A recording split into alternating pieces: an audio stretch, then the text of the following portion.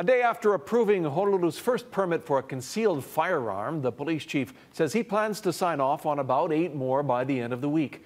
Mark Carpenter joins us with more from HPD tonight. Mark? Well, Honolulu Police Chief Joe Logan confirmed the department has received about 600 applications for concealed carry permits. Logan signed off on the first permit yesterday, and he tells us about 10 more are awaiting his signature. The bulk of the others are still in the middle of the approval process with criminal and mental background checks. And this comes months after the Supreme Court overturned broad state restrictions on carrying firearms in public. He adds there is no definitive length of time for the permitting process, and it largely varies on proficiency requirements. It's when we receive it back from the outside agencies that we've asked for information. So that's probably what takes the longest part.